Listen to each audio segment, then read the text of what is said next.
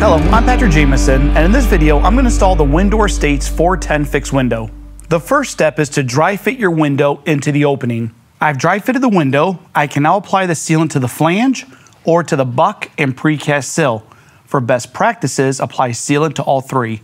The sealant has been applied. I can now set the window into the opening. Follow the product approval using the appropriate fasteners into your substrate. You want to make sure that the frame stays square, level, and plumb. Use shims at every fastener location to fully support the frame, as well as assisting keeping the frame square, level, and plumb. When anchoring your sill, drill through the pre-punched holes in the mainframe into your precast sill and get all that concrete dust out. Fill the cavity with sealant. You can even run your Tapcon through your tube of sealant and anchor your sill down. After inspection, top off each head with sealant. I'm now ready to snap on my fastener covers. You're going to snap the top and bottoms first. You'll have to insert this side towards the glass first and then snap it down into the main frame.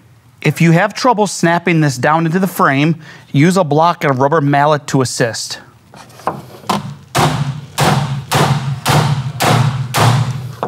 Now follow the same steps, snapping the top cover and the two jam covers in. To recap, I've now installed the WinDoor Estate's 410 fixed window and snapped all the covers in. I'm Patrick Jamison, and thanks for watching.